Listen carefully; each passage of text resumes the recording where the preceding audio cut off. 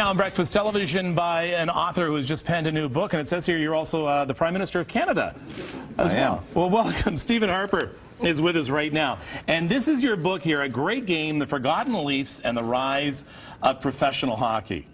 Wow, if I was going to predict you were going to write a book, I don't think this would have been it. How did this come about? Well, you know, it goes way back to when I was leader of the opposition and people were bugging me to write a book. And I actually kind of started to put one together, and then I sort of realized, you know, I'd spent all my time doing politics, 6-7 days a week, 10-12 hours a day, and I actually wanted to do something different, something to get my mind off politics. Figured I needed a hobby, so I started working on this 15 minutes a day. Turned out I knew a lot less than I thought I did, so it ended up taking me 9 years, but I finally got it done. So it was a great diversion. It was a great diversion from the pressures of work. It has to be something like that. It has to take away. And the really nice thing is that all the proceeds from this book go to the Military Families Fund. All of my proceeds, go to the Military Families Fund. So it's a great cause. So we ask everybody to buy it for that reason. Also, it's you know, and as I say, it's a real interest and passion of mine. I grew up here in Toronto, and I was always interested. I could never play hockey very well, so I was always interested in history and in the really early history of the game. I don't know. I think we have a picture that says different. Do we have that picture from the Leaside Lions? Yeah.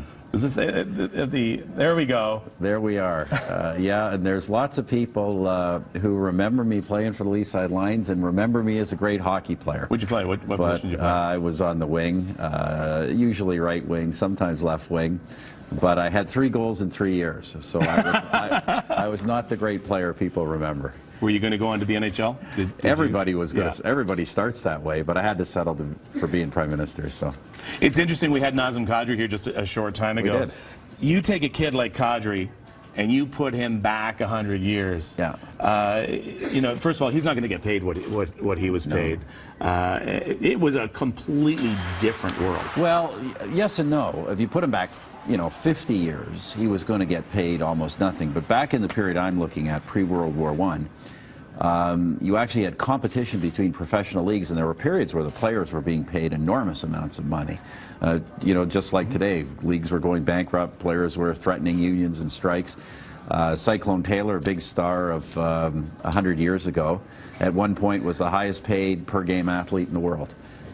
So there were eras when there's been lots of competition among owners, and players have been paid a great deal of money, and then there's been periods where they've been like serfs. Gordie Howe working 2 jobs when he was the best player in the world.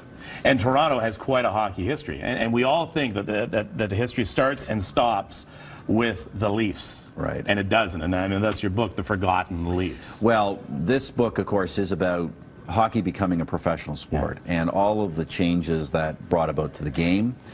And the fact is that although the Toronto Maple Leafs today are the wealthiest professional hockey club in the world, the fact is this was very controversial. Most people, I would say many people in Toronto, including powerful people, thought the whole idea of a professional athlete was something morally abhorrent. It's hard to relate to now, but they felt that paying an athlete was like prostitution, and it was not a respectable profession. And there were people who ran hockey in Toronto at the time. The Ontario Hockey Association fought for many, many years to block any kind of professionalism in this city.